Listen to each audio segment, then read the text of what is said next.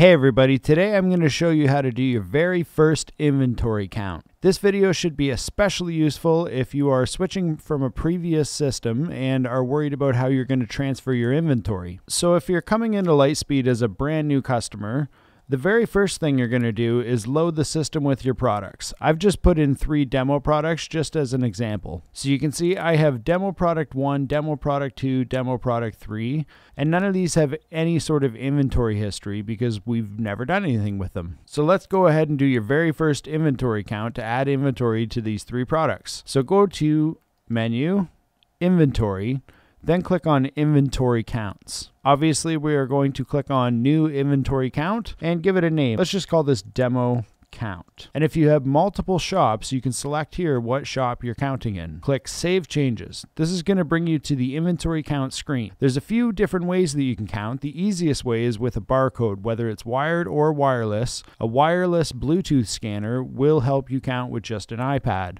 It's very convenient and can be very quick. Your staff doesn't even have to be too careful to know if there's any sort of inventory mixed up on shelves, because if you're just scanning every single item, it's going to count everything no matter where it is in the store. If you don't have access to a barcode scanner, that's fine too. You can manually search for the product. So let's go ahead and do that. I've set up my SKUs as DP1, DP2, DP3.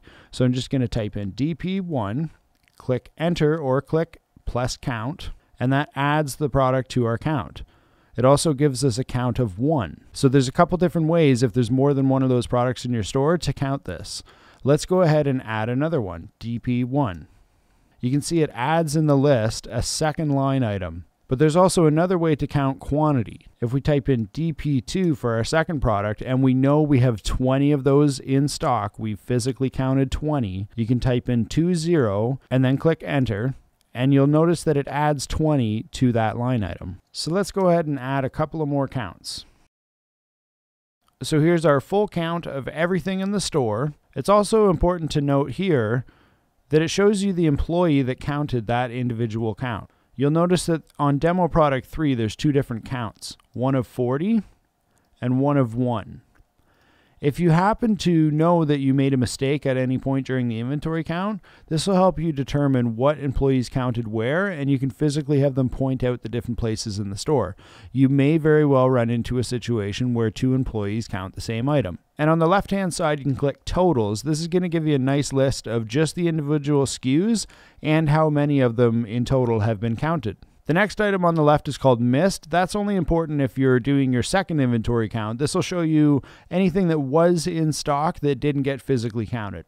Reconcile, when you're done and you know everything is correct in your count, you simply click this button and it'll add everything to your inventory and you can start using Lightspeed right away. So go ahead and click Reconcile Inventory.